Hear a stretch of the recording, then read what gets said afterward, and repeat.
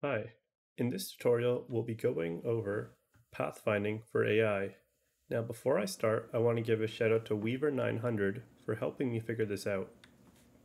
So we're back in our level that we had created earlier, the one with the giant seagull. So the first thing we need to do here to get this started is to go into your scenarios and click generate all pathfinding data. So click that. Depending on your map you're in, it might take longer than other maps, but just wait for this to finish. Okay, so mine just finished, and now what we want to do is File, Save Scenario, and then exit out of this and open up Gorilla. Now once you have Gorilla open, you want to go to File, Open, and go to your scenario. So that will be located under Levels, Multi, and Zanzibar Zanzibar.scenario. Now once this is loaded in, at the very top you'll see a flag that says Don't Strip Pathfinding. Select that and you'll see a little asterisk appear right beside Scenario. Just click File, Save, and you'll see it'll disappear, and that means successfully saved.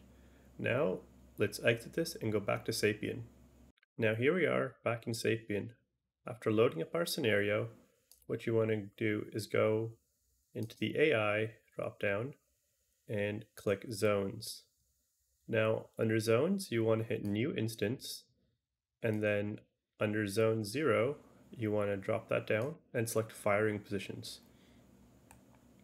Now you want, with the Firing Positions folder selected, you want to just right click where you want your enemies to go to, or friendlies. So let's do some of these red boxes here, and these are basically spots where they will go to essentially stop and fire. So if I had 4 of these, or 6 of these, sorry, each grunt will go to one and take it up and just kind of sit there. But since we have more than 6, it makes them kind of run around. So now that we have these selected, you want to click on the bottom one or top one, hold Shift, and select the last one. So now you have all your firing positions selected. Now hold Control and click N. You'll see they all change pink and say Area 0. So now what you want to do is go into your squads and select the squad you want to be moving around in that area to those firing positions. So let's choose these grunts in the front here. What you want to do is right here, when you select squads 1, you want to select initial zone to zone 0, which is this that we just made. So to get this to actually work, you're going to need to do a map reset. Now let's do that. And look, you'll see these grunts will be moving around, and you'll see they're kind of going towards these firing positions. So if you want them to go kind of in the middle, you can place them more in the middle. If you want them to go kind of outer, you can place in the outer areas, and they'll kind of patrol this area here. So you see some went off that way, some grunts going off this way. So let's say you also wanted to add these grunts to this group. You can just select them, squad 0, and just select the initial zone to zone 0 as well. And you'll see here, you don't even need to do a map reset. They'll just start moving. So now you have your grunts kind of patrolling this area. And I'm going to show you now how to add more of an area. And also, these grunts will go out of this area to attack you. So they'll move around and they'll try and kill you. But let's say we wanted to increase that area. Go into your zone 0 and go to areas, go to firing positions, and then click around in the places you want to go to. So for instance, I'm just going to go, I want them to go farther out here.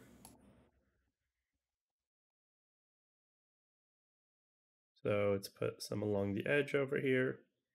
and select all these ones that say none and change the area from none to area 0.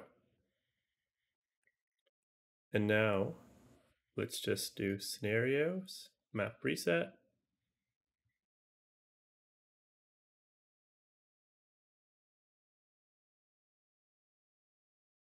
So now our grunts will move farther out. As you can see, this one's already going. These two are already going farther out. Some over here are going farther out. Some are using the inner ones. So you can kind of almost sculpt this in a specific way of how you want the movement to be. Now, you can also make more than one zone. For instance, if you want some enemies here, and then we want to go over here maybe, and let's just make another group of enemies and have another zone that's in this area. So first, let's go into squads, click new instance, and we'll have squads 2. So let's go plus, and then select the fire teams, and then under the fire teams, we want to change character type. Let's change that to grunt heavy. So once we have that set, we can set their initial weapon again. Let's set that to, let's go with Needler again. And the grenade type to Covenant Plasma. Now I'm going to place down 10 of these. So remember, change your normal diff count to 10. And also remember to go into your squad setting and set initially placed. Now again, let's go back, click grunt heavy, and let's click where we want them to spawn. So let's make them a little farther out. Cool. So now we can go and we can right click our squad 2, click play squads. Now what we need to do is create another zone for this area. So let's click zones, click new instance, and now we'll see it says zones 1. Drop that down, go to firing positions, and you'll notice you'll still have all the old firing positions here. That's fine. We're just going to click around here, wherever we want them to go. So let's just do this. And you definitely don't need to make these as big. Let me actually just show you guys here. Or sorry, as close together. You can go like this if you want to. And some here. If you want to take kind of a bigger area, let's make them go even over here. And you know what? I'm going to actually add some more grunts just to make this a little more interesting. Let's select squad 2 and grunt heavy. Let's make some more over here. So let's add 10 more. So there's 7, 8, 9, 10. So let's change this to 20. And now in squads 2, you see you have zones 1 and zones 0. You want to select zones 1. But you'll notice they're still going forward.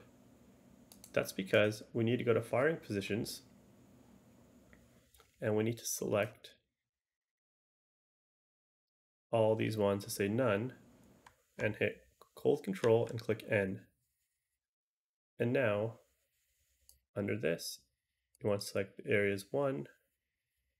Let's go scenarios, map reset.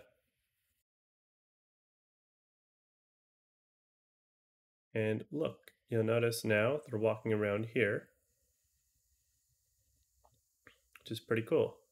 Now I set the team incorrectly because they're default and these are Covenant, so you'll see we're having a little battle here. This is why it's important to set the team of your squad. So let's click squad 2 and change the team from default to Covenant. And that should stop all the madness. I may need to do a map reset, but let's just double check that all our squads are set as Covenant. Cool. Now let's do a map reset. And here they are. we have all of our grunts moving around very dynamically. And yeah, thanks for watching, guys, and I'll catch you in the next one.